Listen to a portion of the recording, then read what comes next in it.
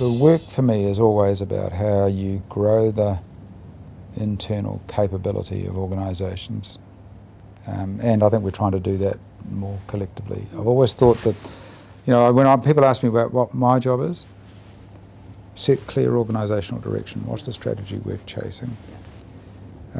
Secondly, grow the capability to achieve it, because perfect strategy, no capability, that's not what you want. And capability without a sense of what it's for won't get you there either. And the third thing is to manage and grow the relationships that are going to make you successful. So what's your license to operate? It can be anything from, you know, managing political risk and boards through to an articulation with a broad set of stakeholders. You know, I don't think there's anything that the Transport Agency does that it does alone. You know, it does most things in partnership with somebody else, construction industry, local government, blah, blah, blah, blah. So I spend a lot of my time working on making those relationships work effectively and to get our staff to think about it in a relationship sense. And that's the essence of it. Well, I think sometimes it can be wrong to jump to a discussion about values. Agencies struggle with it, a lot of people struggle with it. But if you start with behaviours, right, what behaviours do we need to support what we're trying to do here? You can start there and you can get something really useful. You can also allow that to mature, so you can start with something that's really relevant right now and understand that that's going to change as the agency matures in its strategy, right? And then people don't get hung up on whether, you know, on the values things. A lot of people struggle with it, right? Whereas I think you let the behaviors mature to support the strategy. It's not it doesn't have to be value laden in the same way. And eventually the values kind of drop out of it almost effortlessly. Culture change, it's all about behaviour. It's not about values, attitudes, belief.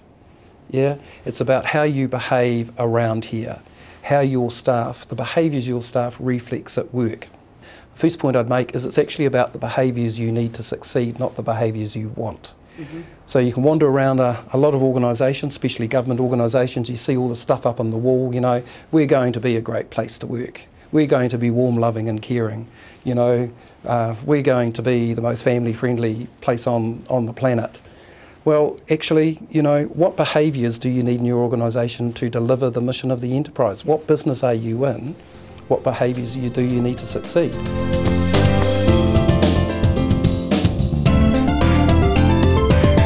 I've come into an organisation that does some things really well, and so the challenge is going from good to great.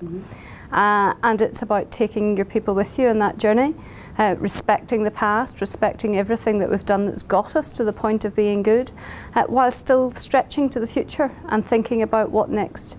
How do we keep building on our strengths, and how do we embrace some of what's happening in the world so that we actually do become and stay a relevant organisation for New Zealand in the 21st century. And I think for IR, one of the strengths that we've developed over the past 10 years is that understanding of our core purpose. And every time we go back to rethink about our future, we start from that basic understanding of the value that we add for all New Zealanders, and our people really buy into that. We've also continued to involve them as we've redeveloped the strategy every few years, so quite an inclusive process that asks the organisation where they see the future, and they're the people that talk to our customers every day, so they've got a really good insight into what makes a difference for New Zealanders and where the future lies.